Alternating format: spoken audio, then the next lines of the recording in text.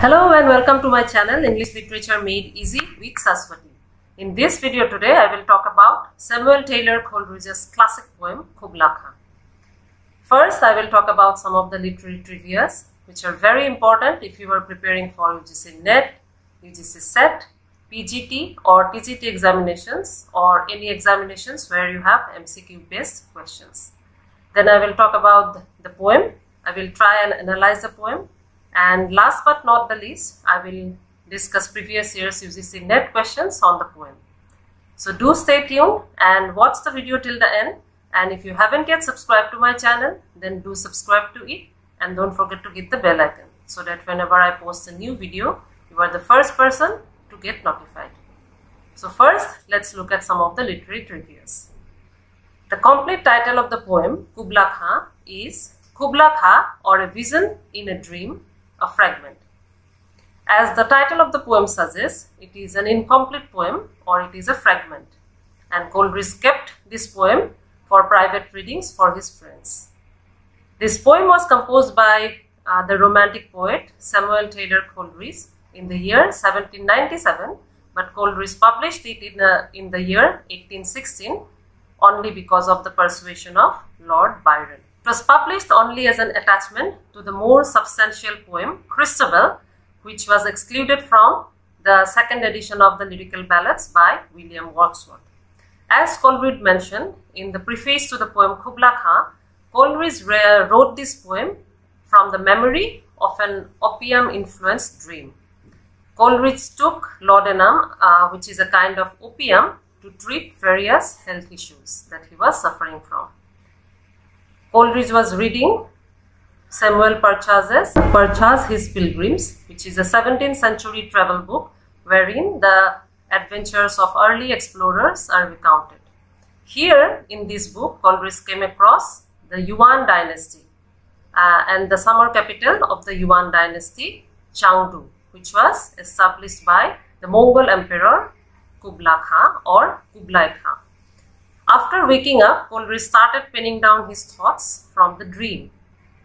But he was interrupted by a person from Porlock who came to visit Coleridge on business, and once he started writing the poem, after the person went, he could not write anything, and that he had forgotten all the lines from the dream. The next literary trivia is, now the term person from Porlock is used to suggest interrupted genius because Coleridge was interrupted in the middle of his creative genius by that person from Porlock. Nevertheless, whatever fragment we have today is enough to establish Coleridge as a remarkable romantic poet. The original plan for this poem was to write a 200 or 600, 200 to 300 lines, but then Coleridge could manage to write only 54 lines as he could remember only this fragment after the dream.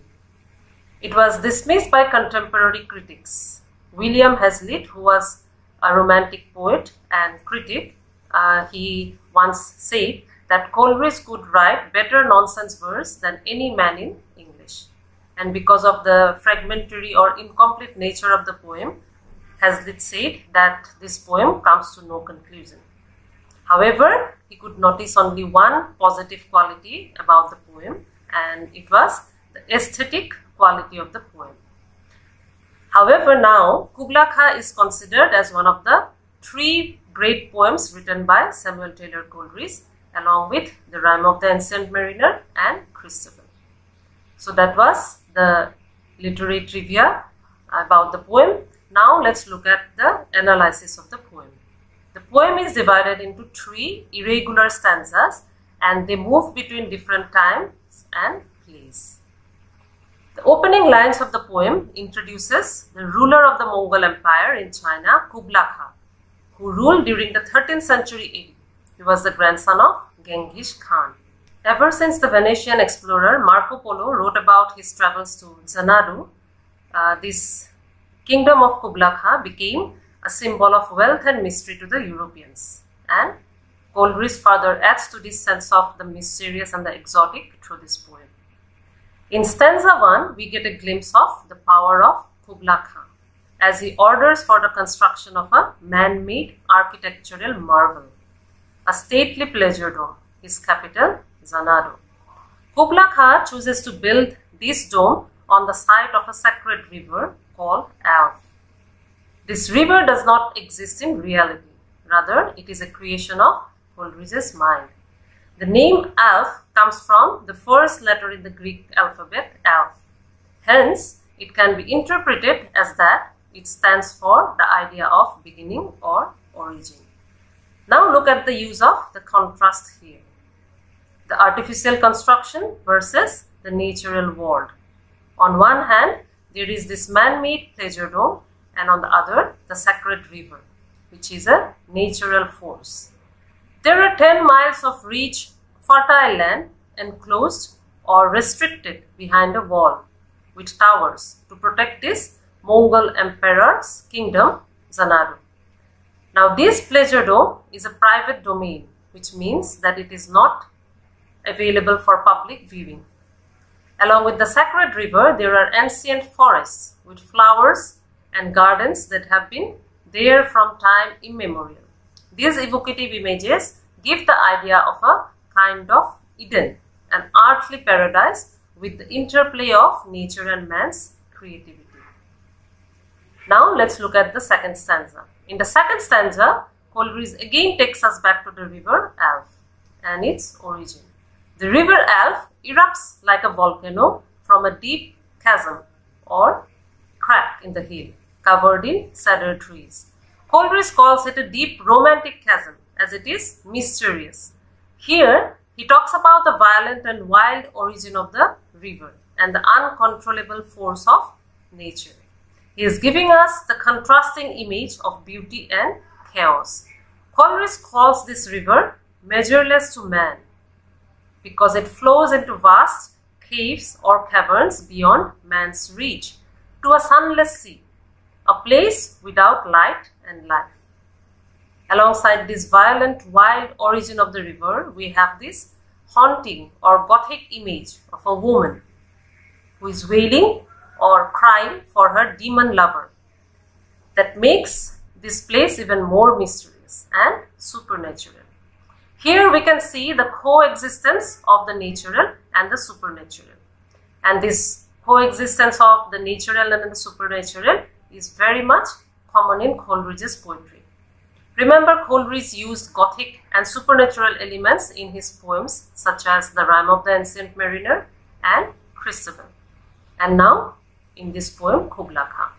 He even wrote reviews for Anne Radcliffe's book. If you don't know who is Anne Radcliffe, let me tell you, Anne Radcliffe was one of the pioneers of Gothic fiction in the 19th century. Coming back to the poem again, there is this image of a shadow of the pleasure dome floating in the water. And Kubla Khan hears ancient voices forecasting war. The wild, tumultuous origin of the river seems to give a warning that human creations are not permanent. The voices of the ancestors give testimony to the fact that all creations, all great creations of the world, here creations means the artificial creations or man-made creations, eventually has to come to an end.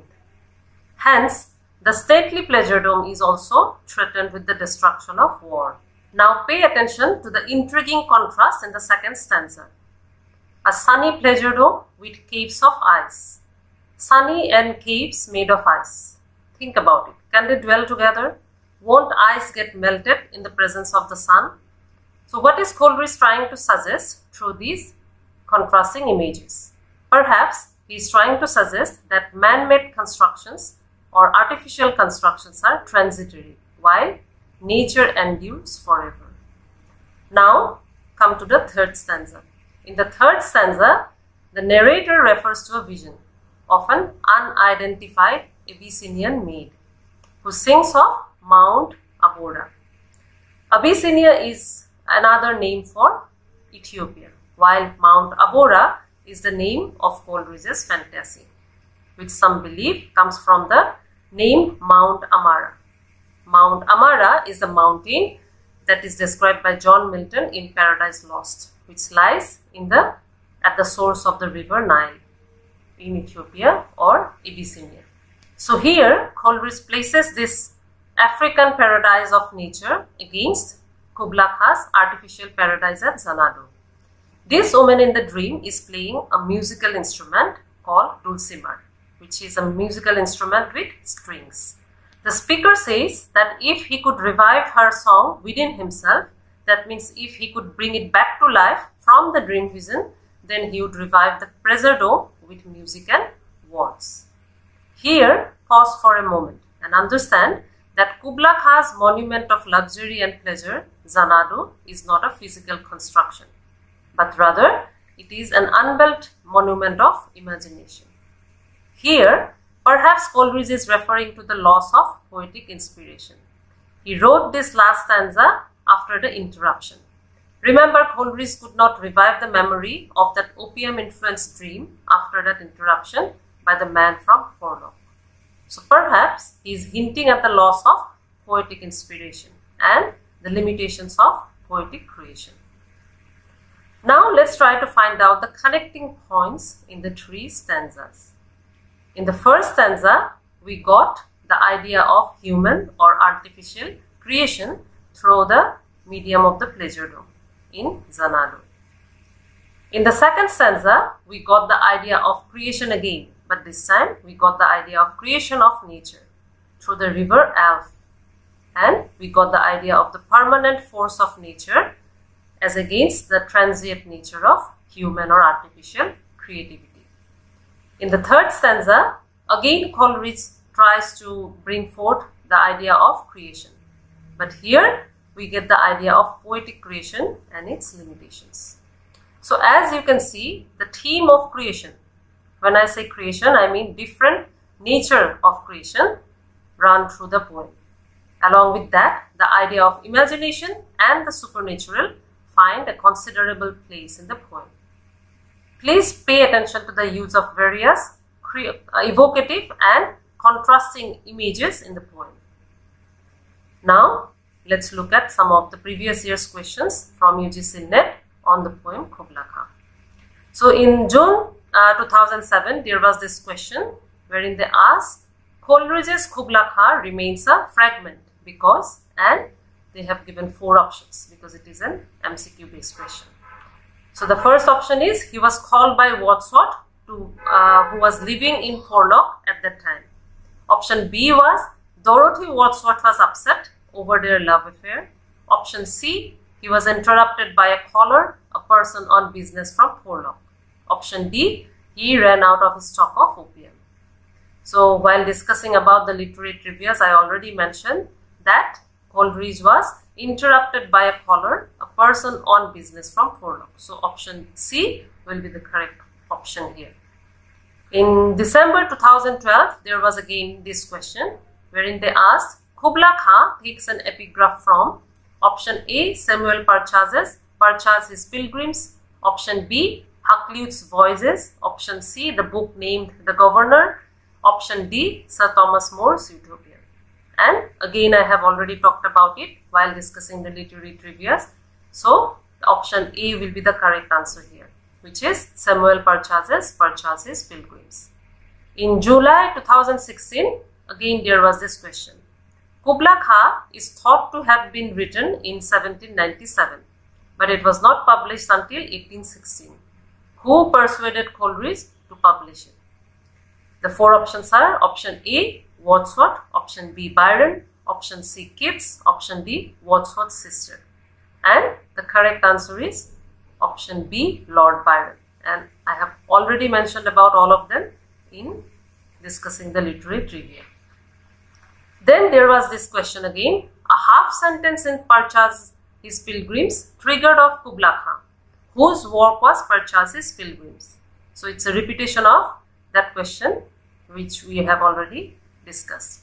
Option A, Robert Herrick, the Poetess. Option B, John Hakluyt, the collector of travelers' tales. Option C, Samuel Purchas, the London persons. Option D, Edward Purchas, the Globetrotters. And the correct answer will be C, Samuel Purchas, the London persons. So that was all for this video. I hope to see you soon in the next video. So till then, Take care of yourselves and